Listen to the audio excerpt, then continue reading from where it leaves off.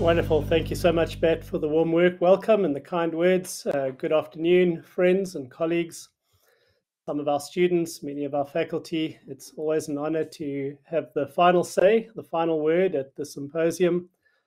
It's wonderful to look back from a SETS perspective on the small beginnings that what is now the symposium had, and to celebrate what God has done with it. We can look back on a year where we've had amazing conversations with incredible people from across the world, friends, colleagues, scholars, some practitioners. And I just want to commend the symposium team for the amazing work that they do of serving the SATS family and the SATS student body with great content throughout the year. We are richer because of the conversations that we have here over the year. So I recently had the pleasure of being in olden day Smyrna, which is modern day Izmir in Turkey, along with Tim Churchill and Hugh Huerson. We represented SATS at the ISET annual event there. It was a blessing to be there. But of course, it's a site with rich history. It has rich history because it was to the church in Smyrna that the Lord Jesus spoke these words in the book of Revelation. He said to the church there, "Be faithful to the point of death, and I will give you the crown of life." Obviously embedded within a larger communication to the church in Smyrna.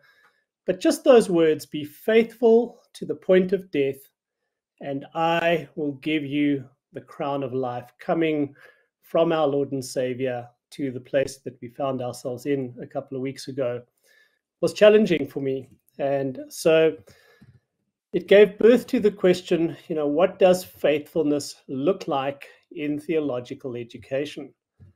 If the Lord's call upon us remains, as I believe it does, to be faithful to him, to be faithful to his mission, faithful to his word, faithful to the gospel, faithful to his calling, what does that look like for a theological institution and for theological programs and so on? So I want to speak, as we wrap up the year, about factors that make theological education faithful to its mission, or, if neglected, factors that make it unfaithful to its mission. Theodore Roosevelt famously said, "It's better to be faithful than famous." Not a high value system, that. Most people would rather be famous than faithful. And I think, sadly, many Christian ministries would rather be famous than faithful. But deeply embedded in my psyche is the belief that our highest calling in Christ is to be faithful to his mission, faithful to his calling upon us, almost in the words of Scripture, that we are called as stewards to prove ourselves faithful. And then the rest is in God's hands. Ultimately, it's his kingdom, it's his church. He builds it. We get to play whatever role he allocates to us in the seasons that he allocates them.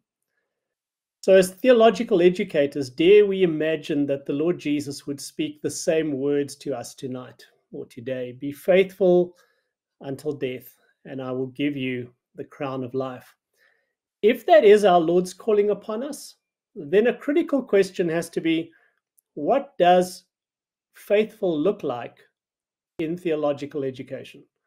What does faithful theology and training look like for us? What are the factors that make theological education faithful or unfaithful to its God-given calling and mission? And I want to propose 3 and maybe 3.5. We'll see how my time goes. By the way, Bet, if you could type in the chat window what the time expectation is, I'd be grateful. So let's look at some of the factors that make theological education faithful or unfaithful to its mission. Firstly, theological education is faithful to its mission when it is wisdom-oriented. When it is wisdom-oriented. I'm going to suggest, as I said, 3 key points. So faithful theological education has to strike a balance between studying the word and doing the word. A balance between academic rigor and practical relevance, a balance, if you wish, in Pauline language, between life and doctrine. And my thesis would be that if we err on either side, if we're only concerned about academic rigor and excellence to the exclusion of concern and a passionate hunger for how our theology plays out in the cauldron of life and ministry realities, we've become unfaithful. And conversely, if we are so practically minded that we're passionate about being relevant and helpful in everything that we do, but our hunger for faithfully handling the word of truth, which we'll come to later, lags behind, I think we're also being unfaithful. So faithful theological education needs to strike a very challenging balance, actually, between its commitment to the practical and the theoretical, the understanding the word and living the word, between rigor and relevance. And we have to walk that line intentionally if we want to be missionally faithful. It's like saying which is the most important wing on our plane, the left wing or the right wing? In the same way, if we only have one of those going for us, we've lost something critically important. And I think the biblical idea of wisdom captures the combination, the integration of those factors, this integration of theory and practice in realistic ways. Roger Ellsworth says, knowledge is information, wisdom is application. Knowledge is comprehending facts. Wisdom, I like this part, wisdom is handling life. Wisdom is handling life. Knowledge is theoretical, wisdom is practical. Now, please don't hear what I'm not saying. I'm not suggesting in any way that we undermine the importance of knowledge. We should be a people who love learning, who love increasing our knowledge base. You cannot apply any knowledge you don't have. You can't live what you don't understand. You can't have spiritual discernment without biblical literacy. They go together. So in order to live the truth, you must first know the truth. Knowledge is critically important. But knowledge on its own is inadequate. So one of my favorite Bible verses is Ezra 7 verse 10. If I ever had something like a life verse, this might well be a candidate for it. Ezra 7 verse 10 in the CSB says, now Ezra had determined in his heart to do, notice the three things he determined in his heart to do. He determined to study the law of the Lord, to study it, and to obey it, and to teach its statutes and ordinances in Israel. So he was committed. In fact, this language of determined or purposed in his heart reminds me of Jesus, setting his face towards Jerusalem. I get the same feeling that this was Ezra's mission. His gaze was fixed on three things: to study, to obey, and to teach the word of God, the truth of God's word. And of course, Ezra got it right. He was passionate about studying it, about doing it, and about teaching it. He loved the word, he lived the word, and he helped others to learn the word. And when Jesus calls me home, I hope that those who knew me best will be able to say something similar, that Kevin loved the word, lived the word. Just loved it and liked to learn it wasn't enough, but lived the word and helped others to learn it. And may that be true of each of us and of SATS as an institution and others committed to evangelical theological education. As teachers in God's kingdom, we've got to be equally passionate about truth and about life.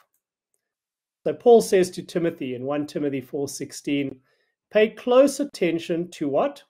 To your life and your teaching, the didaskalia. Your teaching, some translations will say doctrine, the content of what you teach. Pay close attention to your life and your teaching. Persevere in these, for in doing this, what? Paying close attention to both of those in a healthy balance. In doing this, you will save both yourself and your hearers. Now, to do this well requires that we give equal weight to the meaning and the implications of God's word, and that is incredibly difficult. I love what John Stott says. In fact, I think there's a slide for it. So John Stott says, it's not difficult to be relevant if you don't care about being faithful. And it's not difficult to be faithful to Scripture is the implication. Not difficult to be faithful if you don't care about being relevant. But if you care about being relevant and faithful, it's a difficult line to walk. It is the essence of what a wisdom orientation calls forth from our theological education. Commitment to both, absolutely committed to the faithfulness with which we handle the truth of God's word. It's not a national anthem that we sing at the start of a football match and then forget. It's not to be something we tack on to our message to give it a veneer of authority. Our desire as evangelical teachers and scholars and students is to rightly understand the scriptures, to understand them in all of their God-intended meaning, and then transfer that faithfully and relevantly to the settings in which we serve. Challenging to do, but nothing less will suffice for our mission. We have to be committed to being both faithful and relevant, even though that is fairly difficult. We've been going through James in our devotions recently, and James speaks into this issue in chapter 3, where he asks the question, who among you is wise and understanding? By his good conduct, he should show that his works are done in the gentleness, perhaps better praites, perhaps better translated as humility, that comes from wisdom. How does God's word tell us to identify the wise person according to James 3:13? Is it by their list of publications? Is it by the impressive number of conferences they've presented scholarly papers at? Is it by the degrees that hang on our walls? Is it by the verbs we can pass or the number of verses we can memorize? None of the above. For James, the yardstick by which you know someone is wise is by good conduct done in the humility that comes from wisdom. I like what Daniel Aiken says about this. He says, a faithful expositor will also be a faithful evangelist. You are not primarily interested in making smarter saints. I hope that sinks in for us as Sats. We don't primarily exist to make smarter Christians, smarter saints. We do pray that people will become smarter through their journey with us, but that's not our ultimate mission. Your passion is to make faithful disciples of Jesus who love and obey God. That's a wisdom orientation to theological education. Secondly, theological education is faithful to its mission when it is Bible-based. It's faithful to its mission when it is Bible-based. What does that mean? Well, one thing it means is that we must teach our theology from a posture of submission to the Word of God, not one of criticism over it or of it. I'll say that again. We must teach theology from a posture of submission to the Word of God, not from a posture of superiority to it or criticism of it. And what better passage of Scripture to underscore this point than the famous passage in 2 Timothy 3:16 and 17, which says that all Scripture is inspired by God and is profitable for teaching, for rebuking, for correcting, for training in righteousness, so that the man of God, including the woman of God, may be complete, equipped for every good work. This famous passage, just verses 16 and 17, makes 4 critical truths about Scripture. Those 4 truths, probably more than anything else, should shape what it means to be Bible-based. So, 4 core truths. Let's go through them one at a time. Firstly, the Scripture tells us that the Scriptures are the inspired Word of God. That's what Paul says in the opening phrase. All Scripture is inspired by God. All Scripture is inspired by God. All Scripture is inspired by God. So the Scriptures are the inspired Word of God. Because God is truth, his word is completely true in all that it affirms. The theological term for that is inerrant as a technical term, but the idea is really simple. God is the source of the writings, and because God is ultimately absolutely true, the scriptures are ultimately absolutely true. Because God knows the future, the scriptures can contain prophecies and insights that go beyond the confines of the day in which they were written. An idea that's anathema to the historical critical guild, but is deeply embedded in any evangelical understanding of scripture. God is the source. And if the scriptures come from God, they can speak authoritatively to things beyond the knowledge and insight of the human writer who gave them. It's been said, I don't know by who, but it's been said that if the Bible is not the word of God, then Jesus is not the Son of God, because Jesus fully trusted the Old Testament scriptures as the truthful, authoritative word of God. And of course, if Jesus is not the Son of God, then what's the point of having a theological seminary or theological education? We might as well close our doors as an institution and go and do something more useful, because just as Paul said about the resurrection, if Christ isn't risen, we're a pitiful crowd. Well, if the scriptures are not the inspired, inerrant, trustworthy, authoritative, normative word of God, then as theological educators, we're in a pretty pitiful business. So it's fundamental to believe that the scriptures are inspired, not in the sense that Shakespeare was inspired, but in the sense that God is the source of them and that they are fully trustworthy. Second thing Paul tells us about the scriptures is that they are profitable or useful in some translations. The scriptures are profitable or useful, and it's cause effect. They are profitable because they are inspired. All scripture is inspired by God, and we could add the word therefore, profitable. It's valuable because it's the word of God, not just the ideas of human beings. When theological educators stop believing that the scriptures are the word of God, as many have and do, they stop believing that the scriptures are useful. When we abandon our high view of inspiration, we also abandon a high view of the notion that the scriptures are useful for all of life and should frame how we think, how we live, how we approach modern day problems. I'll never forget, I had an invitation to go and visit an institution in Pietermaritzburg a number of years ago. And driving back from Pietermaritzburg, I gave a lift to 3 honors graduates from the University of KZN.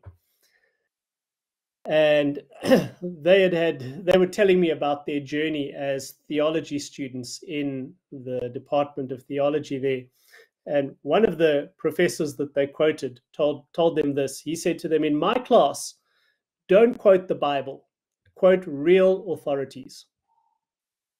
In my class, don't quote the Bible, quote real authorities. When we stop believing the scriptures are inspired, we stop believing they are useful for framing all of life. Thirdly, the scriptures are for teaching, for rebuking, for correcting, and for training in righteousness. So they're inspired, therefore they're useful. What are they useful for? He lists 4 things: teaching, rebuking, correcting, and training in righteousness. And those 4 things have to do respectively with right and wrong behavior and right and wrong beliefs. So they map onto what we should and should not believe, how we should and we should not behave. So the scriptures are useful because they're inspired for teaching us what to believe and not to believe, how to live and how not to live. In other words, the scriptures are normative for how we live and what we are to believe.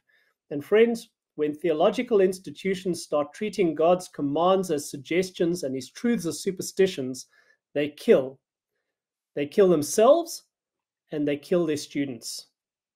We could think of the current controversies of our day. For instance, the hot potato debates around things like gender and marriage and sexuality. And I'll say again, when we stop treating God's commands, when we start treating them as suggestions and we start treating his truths as superstitions, our beliefs ultimately will kill. They'll kill our faith, and they'll kill the churches that those trained by us go to lead. The scriptures are useful for teaching, rebuking, correcting, and training in righteousness. They frame what we believe and how we live, both positively and negatively. Now, what's often missed about this famous passage is that it has a climactic so that clause at the end. In other words, the main point of the discussion about the scriptures being inspired is not the doctrine that the scriptures are inspired, critically important though that may be. The main point about this is the so that. All of this is so that something might happen. And that so that is so that the man of God, if I'm not mistaken, only two places the New Testament refers to the man of God. This is one of them. So that the man of God may be equipped or complete, equipped for every good work. So that the man of God may be equipped for every good work. So God inspired the scriptures to make his people mature and fit for ministry. When theological education loses sight of God's purpose to disciple and equip workers, the institution sins. The mission of theology is to serve the church, especially to raise up God-fearing, Bible-believing, gospel-preaching, spirit-led men and women. That's our mission. That's why God gave us the scriptures. That's why he calls us to teach the scriptures faithfully. And that is fundamental to what it means to be faithful in our theological education. Bat loves to quote Michael Eaton's statement that theology belongs to the church. The liberals stole it. We need to steal it back. And my heart says amen to that statement. The liberals stole it. We need to steal it back. Theology belongs in the church so that the people of God may be mature, equipped for every good work. In 2009, feels like a long time ago now, the Faculty of Theology at Stellenbosch had their 150-year celebration. They'd been in existence for 150 years. And they hosted a combined meeting of all the theological societies in South Africa. If memory serves, there were 13 in all. Now, a few years before, maybe 2 years before, don't quote me on the timing, the Faculty of Theology and Religion at UNISA had lost its faculty status. In other words, the student numbers in the faculty, this is a matter of public record, the student numbers were no longer sufficient for UNISA to retain faculty status. So the Faculty of Theology was closed down, and a couple of the departments became different departments under the Faculty of Humanities. I hope I've got the details straight, but the gist of it goes along those lines. So at this gathering in 2009, the former dean of the Faculty of Theology and Religion gave an address explaining the factors that led to the downfall of the Faculty of Theology at the university. And I was in the audience, packed audience. I was in the audience with many others listening with intrigue because we were a distance education seminary, somewhat similar in many ways to UNISA. So much smaller, of course, but similar. We had been accredited for probably 7 years or so by the CHE. We probably had 1,500 tertiary students at the time. And we had no shortage of interest in theology, people wanting to study theology. So it was intriguing. What caused UNISA to lose their faculty status? We shouldn't have been able to hold a candle to UNISA. They had enormous funding, we had none. They had a list of impressive professors, we had none. They had a famous name, SATS was unknown.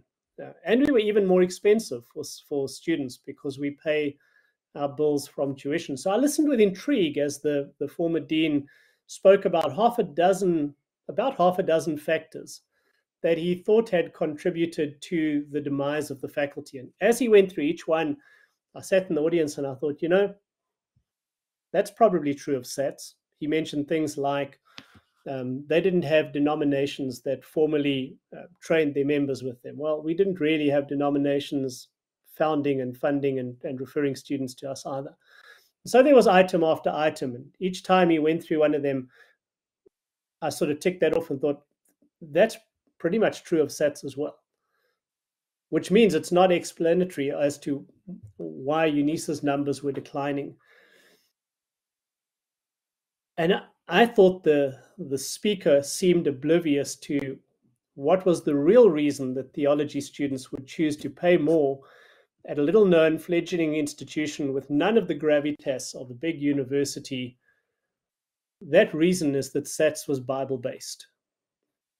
We teach theology from a posture of submission to the Word of God, not from one of superiority over it or criticism of it. And I think that's fundamental. Bible-based is the irreducible minimum of what faithfulness in theological education ought to look like. And those who are called by God to serve in vocational ministry don't want to be fed with faith-eroding, church-emptying heresies, such as historical criticism dishes up. They also don't want to be fed with the pointless heresies of the modern reader response approaches to Scripture. They want to be fed by shepherds who love Jesus, who trust Scripture, and whose mission in life is to propagate the gospel. Anything less is unfaithful to the call of theological education. So evangelical theological education, whether it's formal seminary stuff or other modes of expression, needs to be uncompromisingly Bible-based.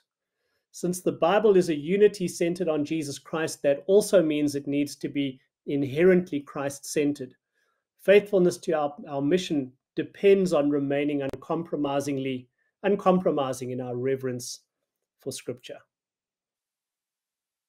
Sorry, forgot Michael Eaton.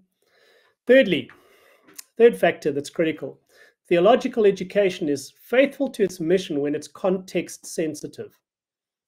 So we've talked about it needing to be wisdom oriented, striking the right balance between being relevant and rigorous, between being faithful and relevant, about being Bible-based being the absolute irreducible minimum. But I believe it also needs to be context sensitive in order to be faithful to its mission. We need to be contextually engaged without being contextually enslaved. We need to be contextually engaged without being contextually enslaved. I like Muller's, these are not his word-for-word definitions, but these are taken from Al Muller's article that we've been studying as a seminary. And he offers these portrayals of three major isms. He describes liberalism as contextual engagement without theological orthodoxy. I'm so determined to make Christianity relevant to the prevailing culture that I'm prepared to accommodate the truths of our faith in order to try and make it palatable to the people we serve. That's Protestant or theological liberalism. And then he defines fundamentalism as theological orthodoxy without contextual engagement. So we hold to all the right beliefs about the authority and truth of Scripture, the person and work of Christ, the doctrine of the Trinity, atonement, salvation by grace alone, through faith alone, etc. But we do it without engaging the questions of the day. Muller calls that fundamentalism. And then he sets up his understanding of evangelicalism, a word that's much up for grabs these days, as something that finds a healthy balance between those two.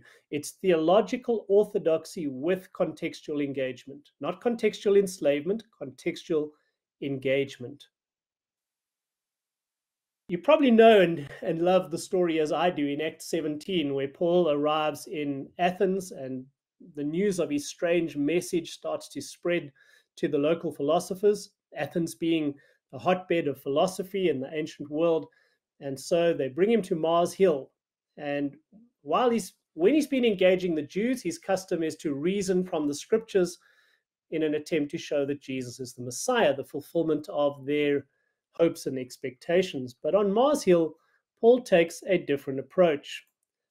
We see it in chapter 17, verses 22 and 23, which says, Paul stood in the middle of the Areopagus and said, Men of Athens, Areopagus being Mars Hill, and said, People of Athens, I see that you are extremely religious in every respect. For as I was passing through and observing the objects of your worship, I even found an altar on which was inscribed, agnostotheo, to an unknown God. Therefore, what you worship in ignorance, I proclaim to you.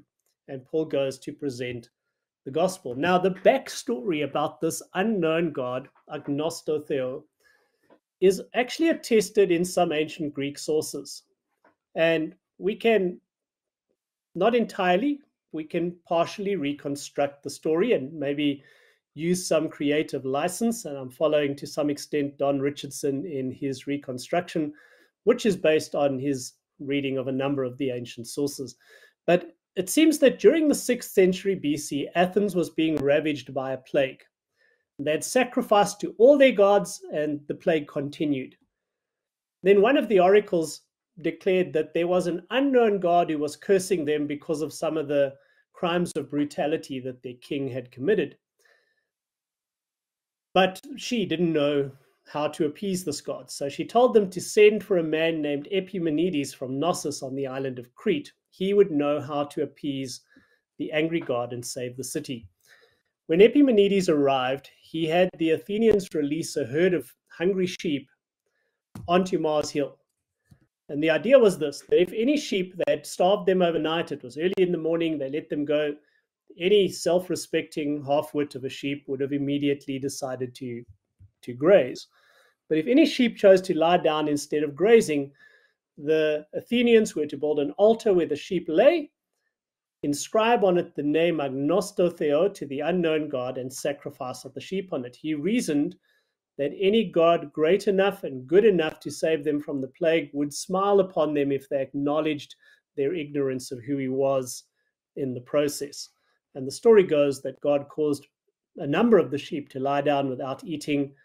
He heard their cry, the plague stopped. They built a whole series of these agnostotheo altars and sacrificed those sheep on them.